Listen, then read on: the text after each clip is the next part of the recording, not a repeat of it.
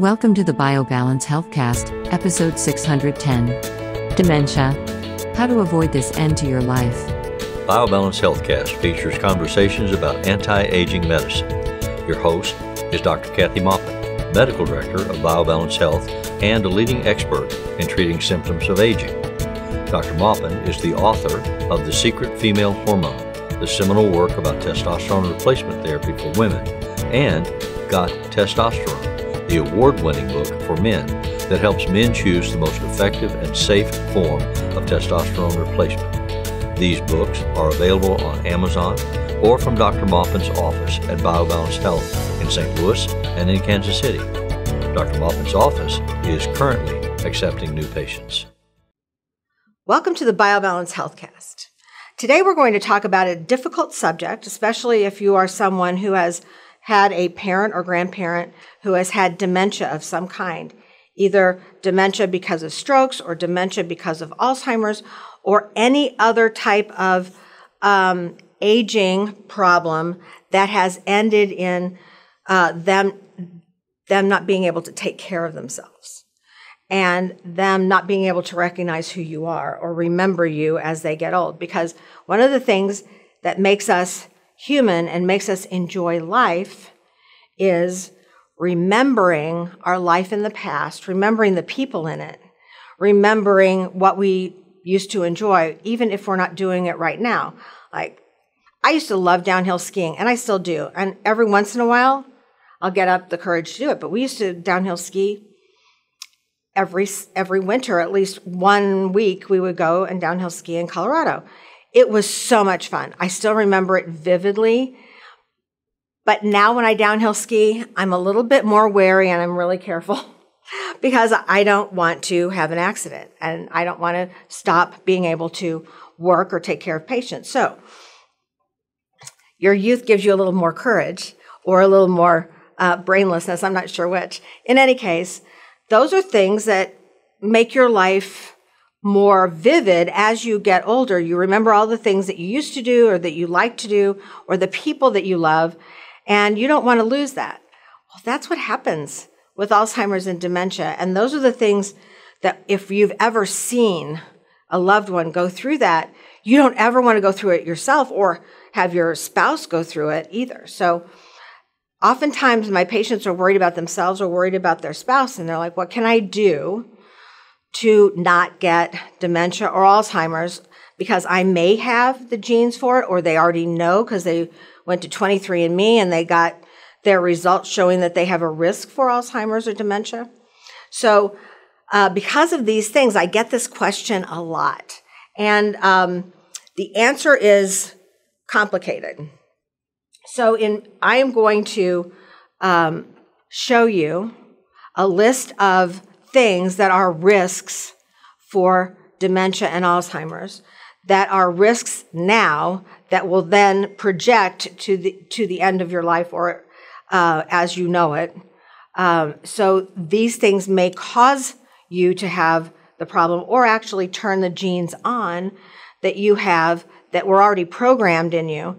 And I want to say one thing about genes. Genes aren't your destiny. There's something called epigenetics that we figured out in the recent 10 years, that your genes can be turned on and off by your lifestyle. So you are not doomed to Alzheimer's just because you have a certain genetic makeup. That's very important because if you think you're doomed, you're not going to do anything about it. And you can change your genes and turn them off so that you don't have that disease or a symptom of that disease. So I read research every day that tells me this causes Alzheimer's or dementia. This is something that you can do to prevent it. So I collated all the most recent research that I've read in almost every specialty. And the basic problems that lead to Alzheimer's, more than just specifically Alzheimer's, is inflammation, having inflammation all the time, having a high CRP all the time, and having the situation or the lack of health that causes you to have the inflammation all the time. And that is a very high risk for Alzheimer's as a type of dementia. The other things are atherosclerotic vascular disease, the same things that cause heart attacks, but having plaque on your blood vessels, having blood vessels that don't dilate anymore, and that also causes high blood pressure, which is also a risk factor for dementia. Obesity is a huge risk factor because obesity causes inflammation. Fat causes inflammation and chronic inflammation that you have all the time. And being fat also gives you insulin resistance over time. Insulin resistance is prediabetes, and it increases your blood sugar level. A high blood sugar level is bad for lots of things. It sets you up for cancer because cancer loves sugar. So if you've ever had cancer and you don't want it back, cut sugar and carbs out of your diet because they're deadly for you, because that could increase your risk of having a recurrence. If you are worried about dementia and are truly worried, that's one of the things you can actually do to help yourself is to cut carbs out of your life, do all the things that you need to treat diabetes and actually reverse it so that your blood sugars are normal. Use any medication that is offered to you and try to get your blood sugar down. Tight control is very important. We can actually have someone who has diabetes, have them on diet, exercise, and hormone replacement if they're over 50, and because that makes everything possible. And then we can also use the medications like metformin, Ozempic, all of these new medications for both weight loss and diabetes that will reverse the process. And that will cause these people, you still call you a diabetic, but you don't have the symptoms or the blood sugar of a diabetic. You still have to worry about it because you don't want to go back to that. So you have to actually take care of it. But your body's not being bathed in too much sugar all the time, every cell. And that's not good for ED. It causes ED. And that's one of the things I can't fix with just testosterone. ED is one of the biggest fears of men, but it doesn't keep them from eating sugar all the time. They should think about that every time they put a donut in their mouth. So other things that increase Alzheimer's and dementia are smoking. We always knew that was bad for you, but we thought it was bad for you for lung cancer. It's also bad for dementia. Alcohol is not ever good. It's a toxin. It causes you to, we used to say pickle your brain, but basically it damages your brain every time you're drinking. So unless you're drinking less than 4 ounces of wine a night, then I think you should get it down to that level or stop drinking altogether if you don't want to have dementia. A poor diet is also, and we'll discuss what a poor diet means, but that is also a general negative for dementia. So if we're looking at this, we're saying poor diet means you don't cook meals from scratch, you eat junk food, you eat processed foods, stuff with preservatives in it, anything, chips, dip, cookies, crackers, anything that is packaged has preservatives so that it doesn't go bad while it's waiting on the shelf. So anything that you eat like that has preservatives, and that is not good for your brain. Anytime you eat canned food, there's lots of salt in that, increases your blood pressure. It doesn't have the nutrition that fresh and frozen foods have. So fresh and frozen foods are much better for you, fresh being the best, especially fruit and vegetables. Not eating baked goods is also a benefit because baked goods have a lot of carbohydrates in them. So that just turns to sugar immediately and increases your risk of diabetes. So those are the things that you can do right now in your diet and in your how you take care of yourself. But there are other things that I'd like to go over.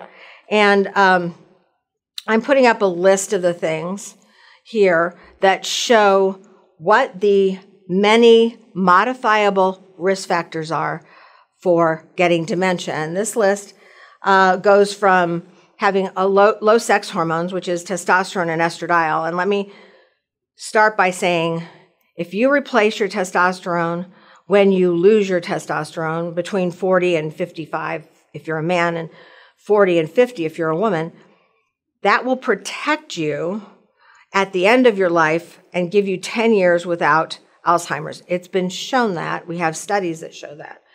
If you're a woman and you replace your estrogen, that gives you a second 10-year extension on your genetic plan to get Alzheimer's. So you'll get an extra 20 years if you do both. So that's very important, and that's number one for me, and that's one of the reasons I use testosterone and estrogen myself and offer them to my patients, because I have a parent that had difficulty with this, and I watched my mother-in-law have difficulty with this. So it is one of those close to my heart things I'd really like to help prevent with my patients. And there are things you can do and there are things I can do to help my patients not get Alzheimer's. And one of them is replacing your sex hormones. It also means getting all of your other hormones normal.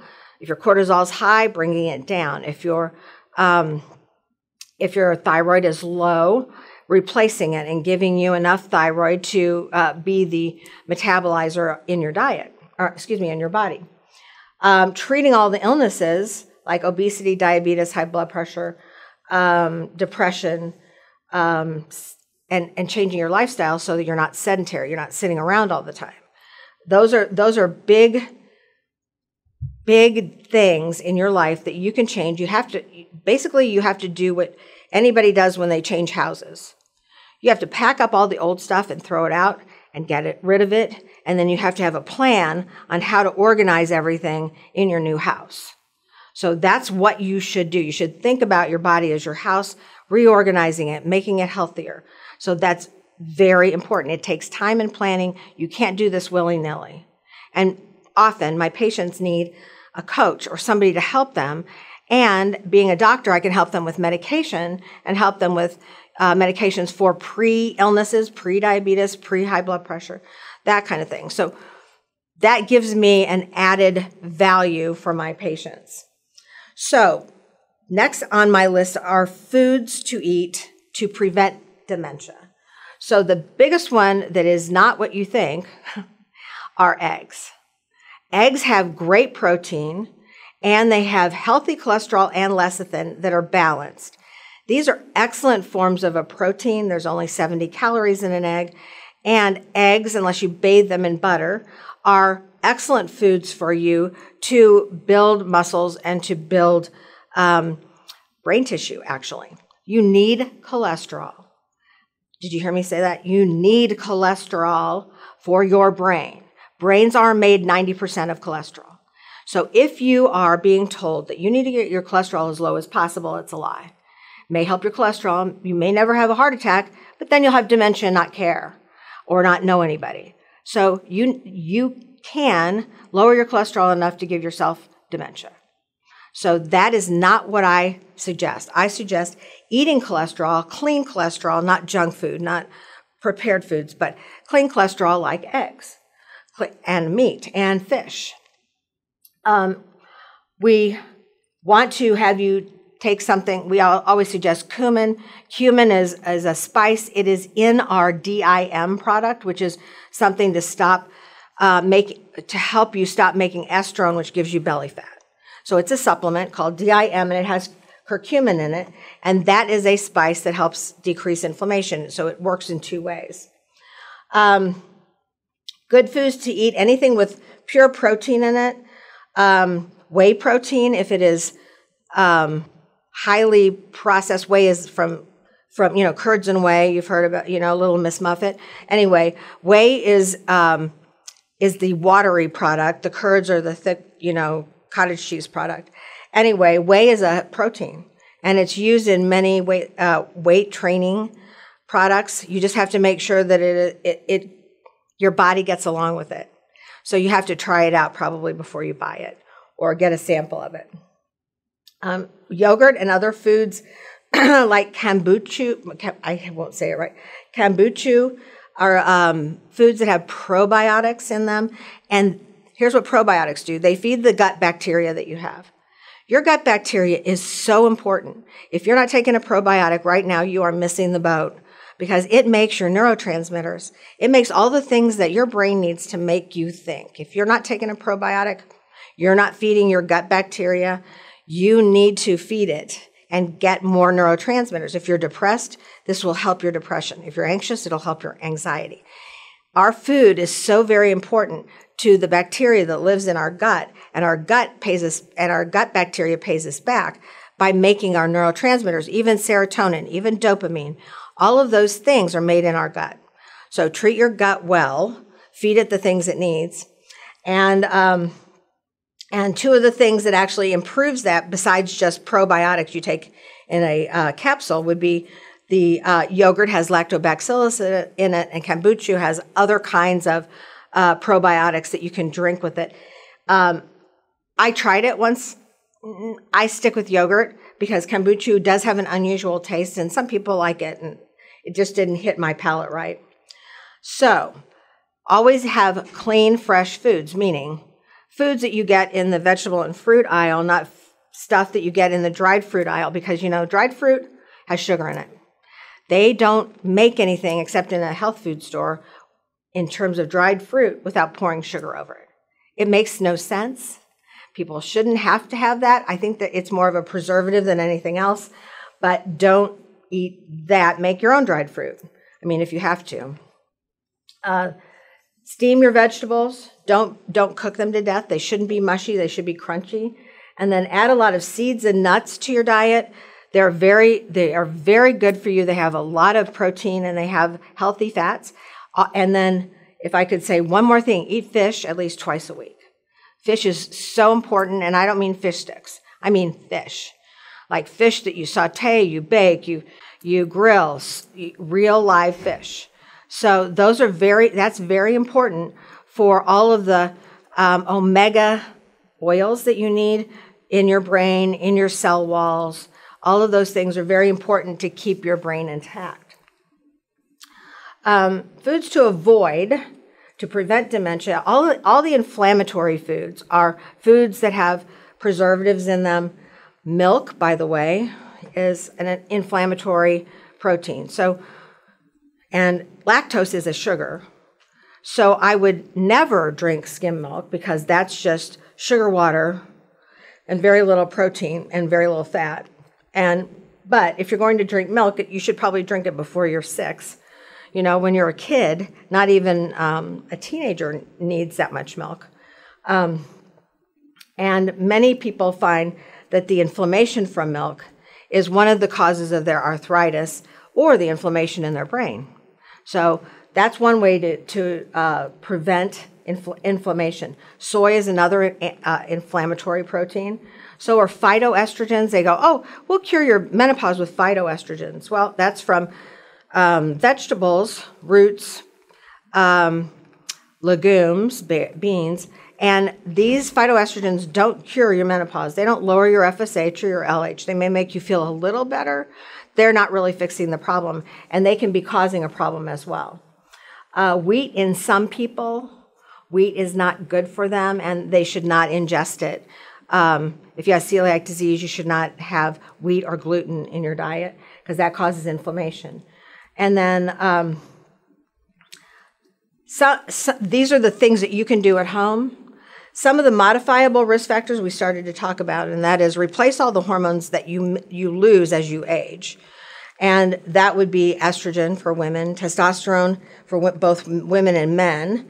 And don't do it in an oral fashion. If you take oral hormones, they go through the liver and they make other things that are not good for you or your brain. Testosterone will help you maintain your brain size and number of neurons. It is a hormone that causes repair, that repairs your brain, repairs your muscle, repairs your bones. It makes that balance between degradation and rebuilding balanced so that your tissues don't just waste away as you see older people do. After 70, usually you see them get all hunched over. That's their spine just wasting away and getting osteoporotic, and then their muscles are gone. It doesn't hold them up. So, walking straight up is a sign of health and youth.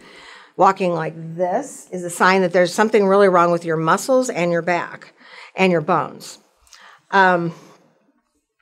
If you are going to replace if you have a low thyroid, you should replace your thyroid. You shouldn't go around without thyroid. That causes your cholesterol to go up, it causes inflammation to go up, and it keeps you from losing weight. Neurotransmitters, you can take probiotics and that will help your neurotransmitters. You should replace them by doing something very natural. One of the things I wanted to suggest in the hormone area is that many of the estrogen replacement hormones that are given by regular primary care and OBGYNs are oral pills. And the oral pills and sometimes the patches and the gels may take away some of your symptoms, but if you look at the blood work, your LH and your FSH should be brought down to premenopausal levels if you have the right kind and enough estrogen and testosterone. When we do this, we try to bring the FSH into premenopausal range of less than 23, and we try to bring our LH into premenopausal range of less than 10. By doing so, you're avoiding dementia and osteoporosis. If you take hormones orally or some of the other pharmaceutically approved products, your FSH and LH stay high. I see people come in all the time on these other hormone replacements other than pellets, and they still have high FSH and LH no matter how high their estrogen is. It's still not suppressing the hormones that need to be suppressed, which is 2 brain hormones that come from your pituitary, and the FSH and the LH. So it's best to get the type of hormone that can suppress those 2 other brain hormones. So we talked about this before, but I want to just briefly go over it. Keep your blood sugar normal if you have diabetes, or if you don't, just don't eat a lot of carbs. Someday it'll get you. I don't care. People come in and go, oh yeah, I've done that my whole life. I'm going to be fine.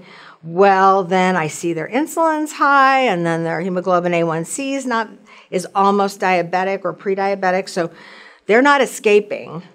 They just have escaped for a period of time, and then they're going to be hit by the bus of diabetes. So if you think you're lucky and you're escaping, you're really not. You're just laying the groundwork for something that we can actually test. Try to get to your ideal weight, because being fat is inflammatory. We can't get rid of that inflammation. We try in many ways, and it's very hard unless we can get you to lose weight. We talked about decreasing your alcohol intake, stopping smoking. Exercise daily is really important. Aerobic exercise plus weight resistance.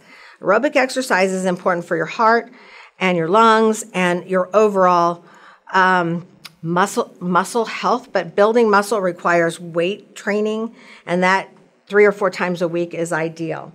No amount of weight training and exercise is going to make you lose weight without dieting. Eating what your caloric burn is for a day if you do nothing. Basically, your basal metabolic rate in calories would be enough for you to start losing weight with exercise. So you have to do both. You have to eat properly, and you have to get rid of soda, you have to get rid of alcohol, you have to get rid of desserts, and then supplements. Supplements, I'm going to put a list of supplements that I recommend to prevent problems with your brain. They're in the antioxidant and the vitamin D, A, B, and C. There's several other things that we offer that will be listed here. Minerals are also supplements, and the minerals that you need it's a shorter list. It's zinc, magnesium, and electrolytes like sodium, potassium, especially if you're exercising and sweating. We try to increase nitric oxide because that's the chemical that's made in your arteries that dilates your blood vessels and lowers your blood pressure, and also causes men to have erections and women to have blood flow to their pelvis before intercourse. So those are all, or before any kind of sex. And those are all things that are very important as well. So you can't fight your genes, but you can modify them. You can exercise. If you had an early age of menopause, then replace your hormones as soon as possible. If you're a man who's had an early age of losing his testosterone, replace it. All of these things are going to help maintain your brain and your ability to think and recognize people and live a long time without being sick for a long time. We are no longer tied. We thought we were, but we are no longer have any excuses just because our genes are bad. We can switch them off with something called epigenetics. So remember that. Please hear me, because I don't want to live in a world where all my friends and all my patients or anyone I come in contact with has dementia, or they're being stored in a nursing home without knowing what's going on. That would just be a terrible, terrible end for any of us. So take care of yourselves and take care of your spouse and your children so that they can have a long life as well. The sooner they learn the rules about what to eat and how to work out and what to do about their being overweight, the better and the longer healthy life they'll have. Thank you for watching. Email your questions or comments to podcast@biobalancehealth.com. You can find the BioBalance Healthcast on iTunes and on YouTube. For more information about bioidentical hormone pellet therapy and other reverse aging solutions, visit biobalancehealth.com or call 314-993-0963. You can find Dr. Maupin on Twitter @Dr. Kathy Maupin and on Facebook at facebook.com/biobalancehealth.